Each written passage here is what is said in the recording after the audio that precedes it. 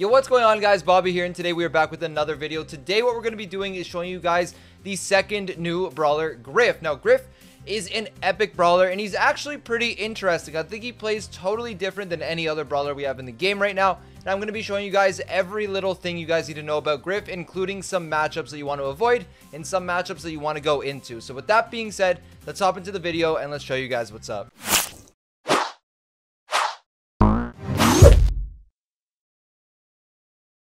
Now, before we get into the video, if you guys plan on purchasing gems to get Griff, I would highly appreciate it if you guys can use code Bobby. I recently got my code, and obviously I am not as big as a creator as some of the other guys who have codes. Every one of you that use my code helps a lot more than you guys know, so if you guys can use it, it would mean the world. But with that being said, let's get into the gameplay and let's show you guys everything you need to know about Griff. Alright, so to start off, we're going to be talking about Griff's HP. Griff has a total of 4,760 HP, which is a little bit on the lower side, but it does make sense given his range. He has a 9 tile attack, which is on the definitely upper half of the attack ranges, and he has a 10 tile super. So Griff has a lot of range when it comes to his attacks and his supers, and you do not need to be close to any brawlers at all. So talking a little bit more about Griff's super Cashback, it's actually one of the stronger supers in the game in my opinion. It has a very wide shot radius. It is 10 tiles wide and 10 tiles long, so it is going to be extremely difficult for you to miss this super. You can hit multiple targets and the cards can pierce. It does 924 damage per card, but the catch is that if you are right beside someone, it is not going to do that much damage. The further away you are, the more damage it does, and it caps at 952. So you can be doing a lot of damage to multiple different brawlers at once, but obviously the further you are, the better it's going to be. Now, the further you are, you're likely to hit less cards than if you're right beside someone. So obviously, you know, there's some give and take there with the damage. It's up to you guys to figure out exactly how you guys want to use this super and when you want to use it. Now, the catch with this super is that you can't shoot it through walls. So just like Carl's pickaxe, when you throw it, you can change your position on the map and the cards are going to come back a different way than how you shot it. This is a really useful thing to do, because if the opposing brawler is going to be trying to dodge, you can just follow it and try and hit it with as many cards on the way back as possible. Now, going into Griff's attack coin toss, each coin does 308 damage, but the catch is that there are 3 coins per row and 3 rows per 1 ammo, which means there are 9 total coins being shot. This means you can do up to 2,772 damage. Now, this is a lot of damage. If you go up to a primo and you mash that auto aim button, you can do almost 8,000 damage, or I think actually just above 8,000 damage. Now, the issue with that is if you go right beside a primo, not only now with the balance changes are you charging its super by hitting it for so much damage, but it's also hitting you, which means it's going to get its super very fast, and your shot takes a while to shoot since there are 3 different rows of coins being shot. Additionally, the reload speed is exactly just normal. It's just your average reload speed, so it's not like a tank where you can just walk up to someone and go into an intense auto aim 1v1.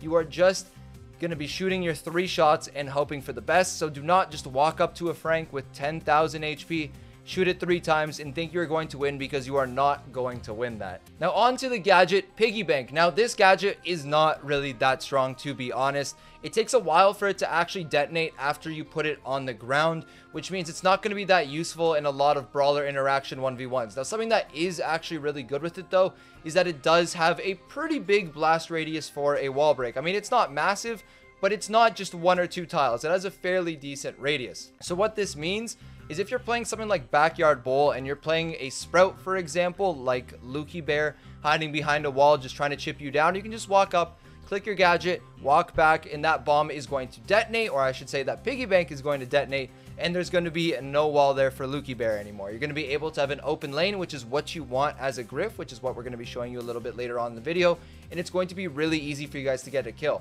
Now, if a tank is chasing you, it's a really good way to just click that super and get the tank to go away or run the other way.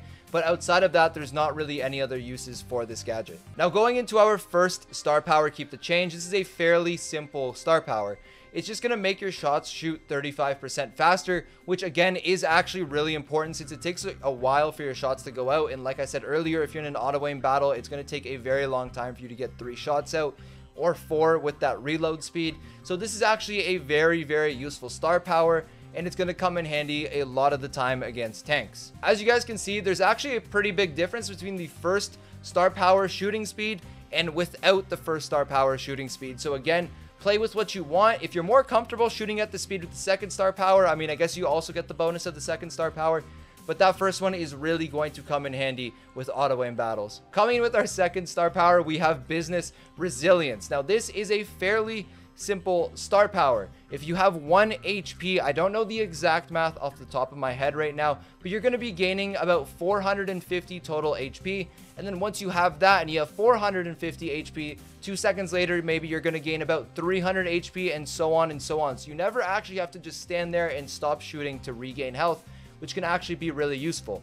But if you think you're going to be high HP for majority of the game, let's say you have 4.5 thousand HP and you're only gaining 7%, then you're only gaining about, 20 HP every 2 seconds, and then it's just going to be basically useless, and you definitely want to have the first star power on.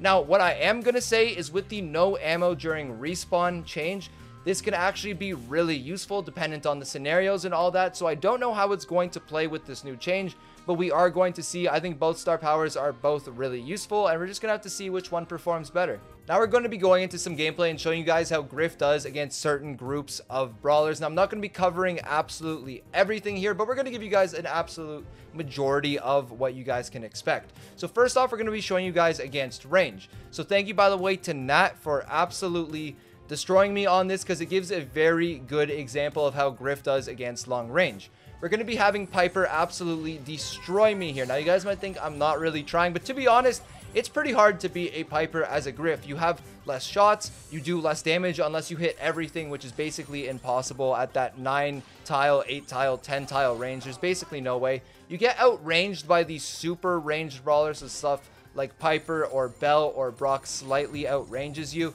So this isn't really a good matchup at all for you to be going against long-range brawlers in an open map. I would definitely be avoiding that. So on maps like Shooting Star or other bounty maps or Purple Paradise, if you're 1v1ing against a Piper, do not be going Griff, because that range will definitely eat you alive. So now we're going to be talking about tanks, and we're going to be showing you guys some Primo gameplay. Now, Primo and the other tanks, it's going to be really complex against Griff. Now, at face value, you guys might say, this does a lot of damage from up close, and you have like 10 more tiles than every tank to shoot from, so you should be perfectly fine. Now, kind of yes. If it was an open map with 0 walls and it was called Purple Paradise, you will win every 1v1. You will never lose. They won't even get a shot off on you. But unfortunately, every map is not Purple Paradise. There are walls, there are obstacles, and that's what's going to be challenging for Griff. With the recent change that Supercell has made, tanks now gain supercharge off of you hitting them. So with Griff doing a lot of damage and very much lacking the finisher ability, because a brawler can just go hide behind a wall, it does not take long for tanks to charge their super against you. Additionally, once a tank, for example, a Primo, jumps on you, there is absolutely no shot you are getting that kill. You can put down your gadget, but the gadget takes like 2-3 seconds to actually detonate. So by the time it actually goes off, the Primo will have just walked off somewhere else, probably have killed you by then, and it won't even matter. The main difficulty here really does come with finishing the kill, because this brawler doesn't have any bounce, any type of curve. It's just a perfectly straight shot. If someone hides behind a wall or behind any type of object, you are not going to be able to hit them. So it's going to be incredibly difficult for Griff to get a kill on a tank. Again, it can do good work, and in actual 3v3 mode where you have teammates that can finish off your kills, it's not going to be too difficult to kill tanks. But with just Griff alone, if you're on a lane with a tank, it is going to be extremely difficult to finish off that kill and consistently win your lane. So now we're going to have mid-range, and Pam, I think, is the perfect example to show you guys Griff, because this is exactly what Griff excels at. You want to be playing those mid-range brawlers, the Nitas, the Sandys, the Carls, the Pams, the Jean, anything in that mid-range, Griff absolutely destroys, and here is why. Because you have more tiles than they do, and you also do more damage than they do. Now, one thing you don't have is more HP than the majority of mid-ranges, but that is perfectly fine because they shouldn't be able to hit you anyways. They're going to try and come close to you, but every single time they do, you're going to be able to hit them for like 2,000 damage, then 1,000, then maybe 900, then maybe another 2,000, and they're going to be so low in HP. By the time they get into their distance to be able to shoot you, they're practically going to be 1 or 2 shot, unless you whiff every single shot you take, in which I cannot help you with that. But you're basically going to have a very easy time against the vast majority of mid-ranges. This is exactly what Griff excels at, and this is exactly what you want to be playing into. Maps like Backyard Bowl, Dueling Beetles, Super Stadium, just maps where you're going to be facing Nitas, Jessies, Pams, Carls, anything of that sort. That is where Griff is going to shine the most. It's going to be very easy for you to dominate with Griff against mid-range brawlers, and I do expect him to make an absolute statement for himself in modes like Gem Grab, where you're going to be seeing a lot of those mid-range brawlers. Now, I don't have any gameplay of Griff against throwers, but let me tell you, this is just not going to be a fun matchup. You're going to lose this every single time. You have no way to hurt the throwers. They have every single way to hurt you, unless you break the wall that they are hiding behind with your gadget. But even if you do that, they're just going to find a different wall. If you think you're going to face a thrower, do not queue up as Griff. And with that being said, that's going to end the video. So I hope you guys enjoyed. Again, I'm very new to this stuff, so if you guys have any tips or recommendations or anything else you guys want me to cover, just leave it in the comment section below. That's going to be it for me today. I hope you guys have been enjoying these videos, and I will see you again hopefully tomorrow. Peace.